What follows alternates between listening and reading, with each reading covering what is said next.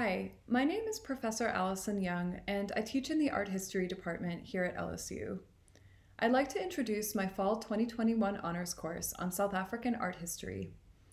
If you're interested in learning more about the connections between visual art, social justice, and politics, or gaining a more nuanced understanding of African history and contemporary visual culture, this course will offer a great opportunity for you to dive deeper into those subjects. The seminar focuses on the history of art in South Africa, both during and after apartheid. This is the name for a political era marked by segregation and discriminatory policies in all aspects of life, from housing and education to work and even basic human rights. It spanned roughly half a century between 1948 all the way to 1994, which is the year when South Africa held its first democratic elections. In this class, we'll ask what we can learn about South Africans' experiences under these conditions through the lens of works of art, which can offer a view of history that transcends simple textbook narratives or chronological accounts of facts and figures. For instance, Helen Sabidi's drawings and paintings of the 1980s, in which crowds of contorted figures wrestle for compositional space, pressing their bodies desperately to the edges of the frame, can tell us a lot about the pathos surrounding the journeys undertaken by migrant workers who commuted from rural areas to cities like Johannesburg. These drawings offer a more gripping lens into the psychological pressures of apartheid than a mere account of policy and law. Marlene Dumas' intimate and haunting paintings of the same decade utilize washy paint, macabre color palettes, and loose brushstrokes to lend an intensely psychological charge to portraiture. The artist frames apartheid as a pervasive social illness that bears on the individual both physically and emotionally.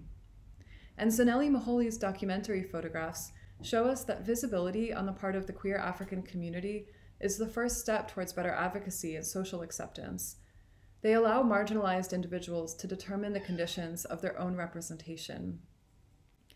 We'll start our class with a comparative view of art and literature in the early 20th century, around the time that apartheid law was implemented.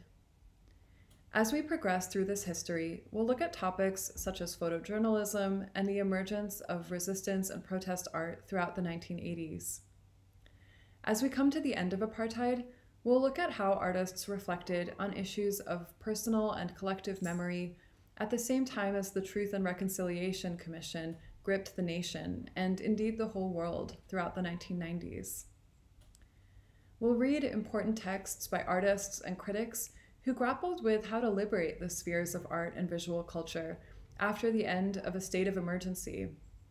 And moving into the present era, we'll look at contemporary South African art through the lens of issues such as gender and sexuality, street art and urbanism, and debates about collective history waged around public monuments and national symbols.